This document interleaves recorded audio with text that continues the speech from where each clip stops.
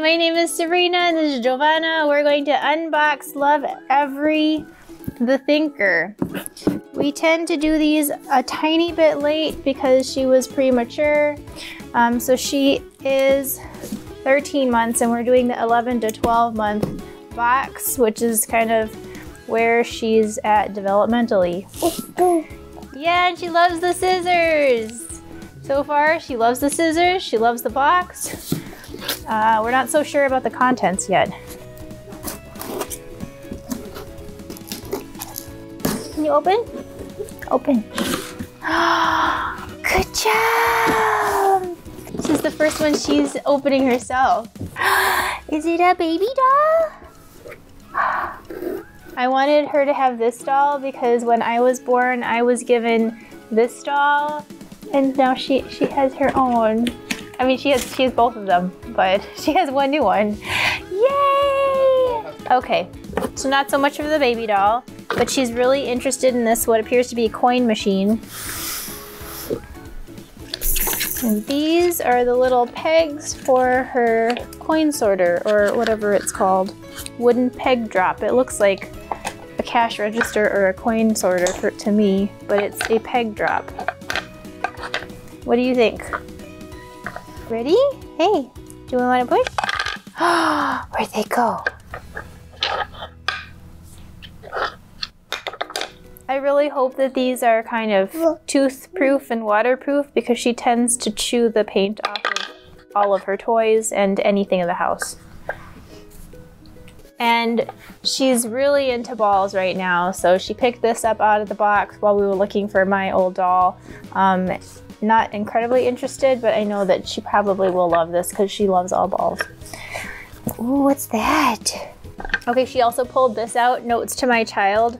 I was looking at a Kate Spade baby book and I was like, oh, I should really buy this. I do have one that I've started, but this is really, actually really nice and kind of similar to parts of the Kate Spade because you put memories into the envelope so that she can read them later.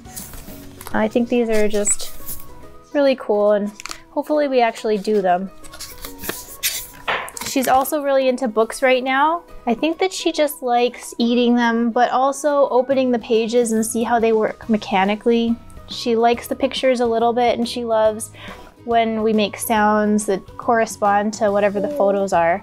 So I think that she may like that. I mean, she likes all books. What is this? This is an organic cotton sensory pouch. More balls! Do you want to show Daddy? She's been into taking things out for a long time, but she's just getting into putting things in. And this morning she actually put the balls into that other Lovevery toy for the first time. And so this may be something she's interested in, although it's a little more complicated. There's a hole to drop things in and then there's a divider. Can you see the divider? And so if you move it, it won't fall over. I feel like this is going to take her a little while to figure out. Do you want to put the ball in the hole? This felt ball is actually the ball that is supposed to correspond to this box. So you push it in. Where did the ball go? Where did it go? Move it over. Where did it go? There it is. And she found the ball all almost by herself. Yay! Organic cotton baby doll. These balls that Giovanna is holding are called opposite balls. Okay, we have a few more. Pincer puzzle.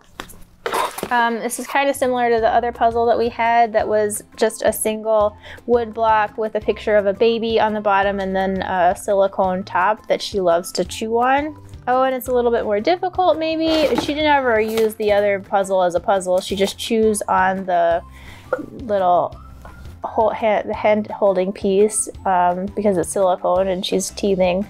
And she looks at the baby and smiles, so they don't go together in her world. I don't know if she will think of these two as corresponding to each other, but maybe it's a little bit more difficult because this is a three-dimensional puzzle piece. What do you think? Too many. She has too many toys. We're trying the Montessori method here with the toys, but really she just likes dumping the toys out of her toy box better so far. Okay, so these are air-filled, they're kind of squishy, and they don't make a lot of noise. So she's probably not gonna like these as much so far because she likes things that make noise. But kind of they're a different texture and she might like that. My thoughts are they're really cute. I love the little doll. I think that's really cute. I hope that she likes it for many, many years. I mean, there's no way you can go wrong with balls. She loves balls right now. She likes playing catch and likes making noise and likes all the different sizes. And she only has one other kind of air-filled ball like this, so that's nice. I think that she's getting the hang of putting things in.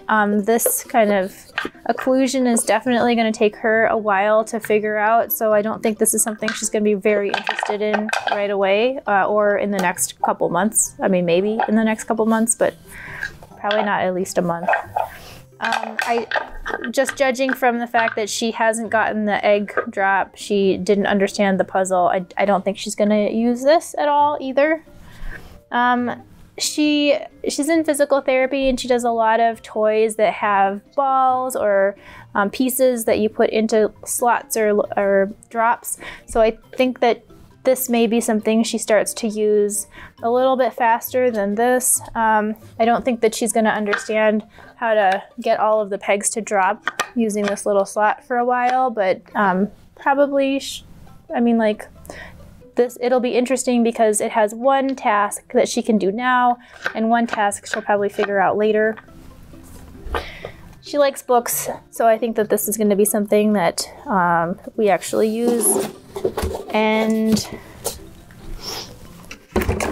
And I don't really understand any of these little sensory things. She's had other, you know, like a crinkly paper ones. She has used them a little bit, but they're really not something she's very interested in. So I doubt, honestly, that this will be something that she finds appealing, but we'll see. And that's all of the pieces. So all in all, I'm happy that we got these. Does she use the Lovevery toys more than standard toys that she gets from friends or relatives? No. She mostly likes the things that are colorful, have lots of different pieces, lots of moving parts, things that make noise, and a lot of those are like more complicated rattles that are not Lovevery. She likes her little robot that she received for her birthday. She thinks that's fantastic. And then she does like some Montessori things where they're kind of ball drops, but they make a little bit more noise, and they're not Lovevery either.